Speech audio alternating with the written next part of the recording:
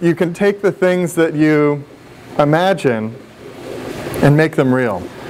When you have a MakerBot, you can make something, and the only person who has to want it in the world is you. So we want to have a place where people can experience MakerBot, experience the replicator 2, experience the MakerBot digitizer, and we want you to see that it's easy, it's friendly, and you can do it. This is a manufacturing lesson in a box. It's really a great tool for architects and engineers and industrial designers, but it also is great for entrepreneurs and teachers and even in the home. The MakerBot is actually printing a bracelet, and we have filament on the back of it. It comes over through the tube and it goes into the extruder where it's heated, and then it actually draws a picture, and it draws it over and over again until it builds up the object.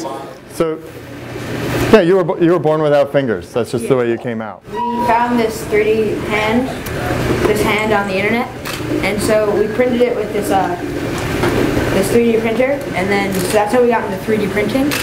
And then my science teacher at my Marblehead Charter School, he got a MakerBot 3D printer, so we can print like new hand parts anytime.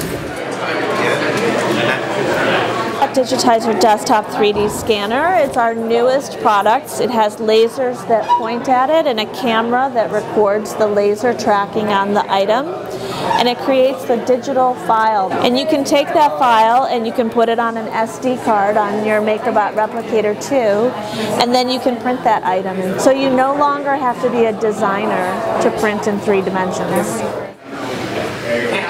If you were going to buy a prosthetic, do you know how much they go for, or are they just crazy expensive? Like if you were to go and get one custom made. Oh, those are like tens of thousands of dollars. Really expensive. But the one you can make on the MakerBot 3D printer is like $5. Yeah, this changes the game.